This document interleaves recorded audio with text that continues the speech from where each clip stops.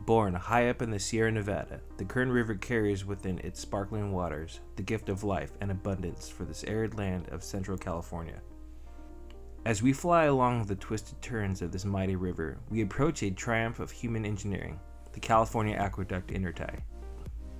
Nestled within the vast expanses of the Golden State, the Intertie acts as a critical artery connecting the California Aqueduct and the Delta Mendota Canal.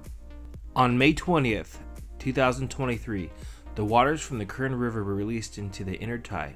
Observe the hypnotic sight of these swirling waters as they begin their new journey through this vital conduit. Down below, state crews meticulously measure the water flow, ensuring that the process is carried out flawlessly. The Intertie plays a pivotal role in water allocation.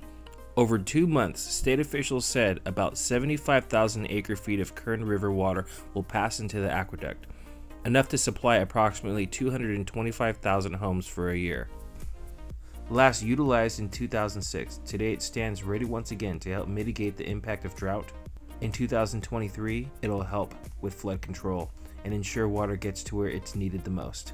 And as we follow the water's journey, we find ourselves at the re-emerging Buena Vista Lake. Once dry due to a series of droughts, it now shimmers anew, a testament to the resilience of nature and human endeavor.